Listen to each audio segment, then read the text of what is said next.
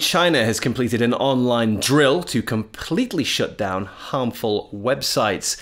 State-run media said that the reason for the test was to force internet data centers to release information about website owners. The affected sites were closed for around 2.5 hours. This comes not long after China blocked the use of most VPNs in the country, which are widely used by users to get around tough censorship laws.